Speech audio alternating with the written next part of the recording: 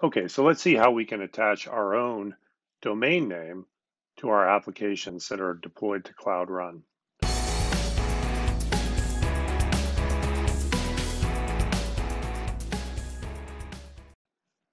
So in the last video, we deployed this application, Hello Cloud Run, but now we want to be able to test it via the browser through our own domain name.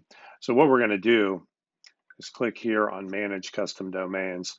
Now notice I've already done this because it takes a couple minutes to do, but let me show you what I did. So all I did was I went here and I said I wanted to add a mapping, and we're adding a service domain mapping. And then I chose my Hello Cloud Run service. And then I typed my domain name, notice right here, hellorun.drenstrom.com. So hellorun.drenstrom.com. If we want to, we can change it. We can add a second one. So hellorun2.drenstrom.com, and then hit continue.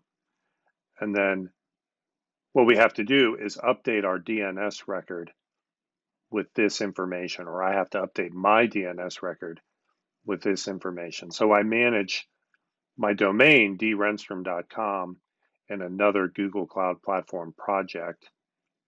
Right. So if I go here to Cloud DNS, and then here's my domain, drenstrom, and then all I had to do was add another record set and then put in this information. So here's my subdomain, hello run2.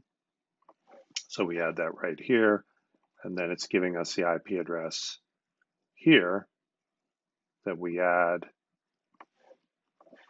to that domain record, and then hit create, and then it just takes a couple minutes for that to be updated. But anyway, that's all we have to do that, and then we can test our domain, hellorun.drenstrom.com. So let's see if that works.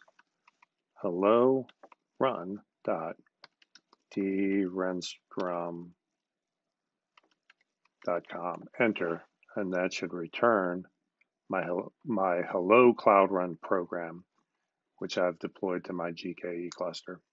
Anyway, that's it. Super easy.